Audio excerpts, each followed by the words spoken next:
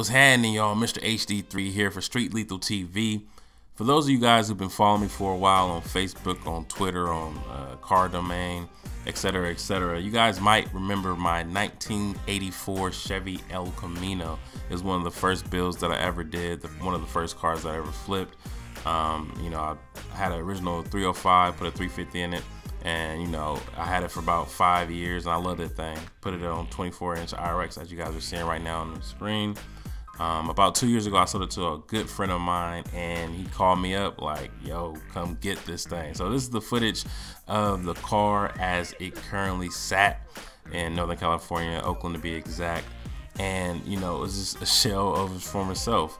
It's been sitting for like the last year and a half. He drove it for about 6 months. The knock on it, or the issue why it's still just sitting there, is because in California, you guys know we got these really strict smog laws, and this car as it's currently built is built like an old school, and all of the small components have been removed for performance on it. And I did that really silly. A lot of bumps and bruises along the way on this build. I learned a lot of lessons building this car, so that was one of them. Never take a small car and turn it into non-smog on purpose. But at any rate, you see all the spider webs are on it. It's just, I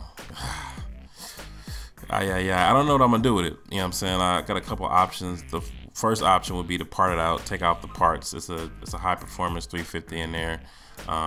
Just find me a pre-smog body, which is a 1975 or older car out here. That's what I might do. If I can somehow get it registered, then I will keep it and then drive it for a little while, and then maybe keep it as it is, or swap the engine out to the factory settings so it will pass smog. I'm not sure, but as of right now, I know it can't look like this. This is hurting my pride right now. So I'm gonna get it towed up out of here, man. Stay tuned. All right, I'll hit y'all on the next video. Peace.